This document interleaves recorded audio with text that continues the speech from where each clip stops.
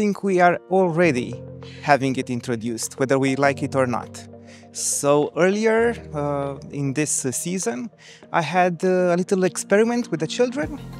I gave them a small documentation to read from the internet, just to see how they learn and read some technical documentation. And then there was a short quiz at the end to see whether they actually understood anything from that little tutorial.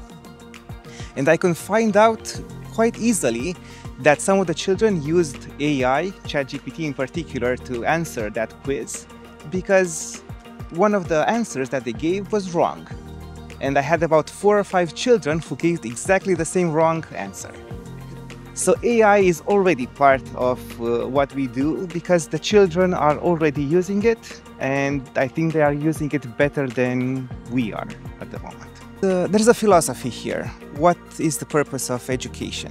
Is it to make the new generation of workforce for the industry, or are we trying to create a common culture that we can all benefit from living in?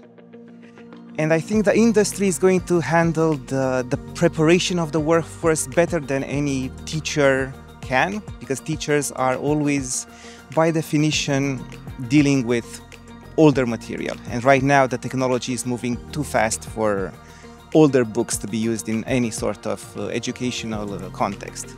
So I think what we need to do at the lower level of education is to focus on culture and create something, a basic understanding of the foundations for anything.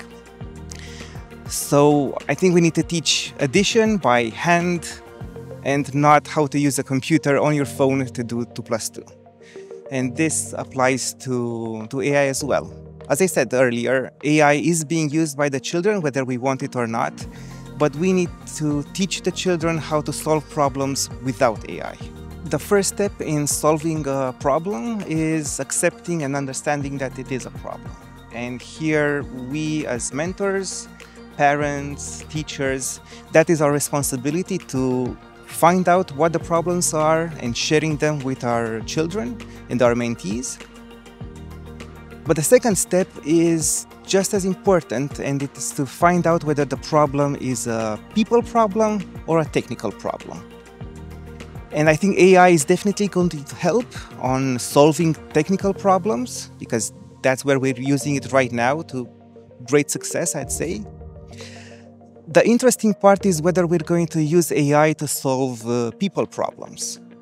And a light reading of the local sci-fi shelf at any bookstore says that it can go to hell or to heaven. I think we're going to go someplace in the middle, but still it's going to be an interesting thing to see. I'm not a PM. I'm actually a software developer. I'm a consumer of PM services. So if I were mean, I would say it can't get any worse. But honestly, being a PM is a very difficult job. They're trying to solve all sorts of problems and predict the future. So I think any sort of tools they might get to help them in their job, they're more than welcome to use them, and I really hope the best for them.